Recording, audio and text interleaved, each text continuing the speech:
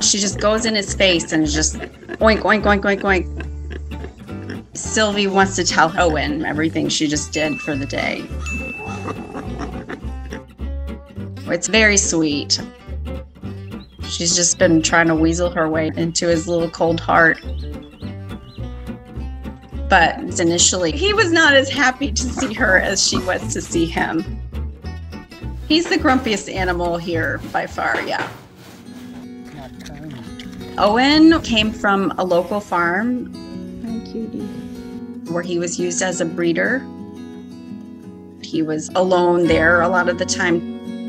Every once in a while, the farms will get rid of the males. He was going to be sent for slaughter. A friend of mine posted about him. I just fell in love with his sweet old man face. And we were able to bring him here.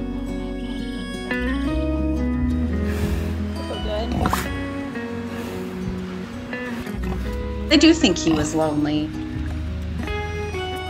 He would be out there just standing, yelling for attention. He needed to know he was loved. So we had planned to find him a friend.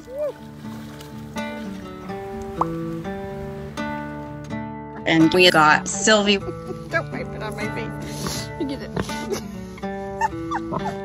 She either jumped or fell off of a truck that was transporting her. She was deep in a wooded area. Seriously.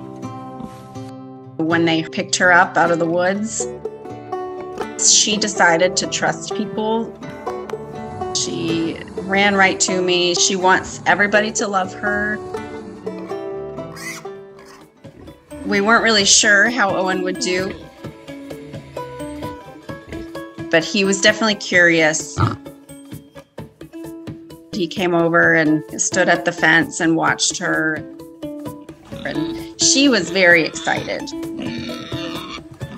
She's very outgoing. She wants to be friends with everybody. Owen is more introverted.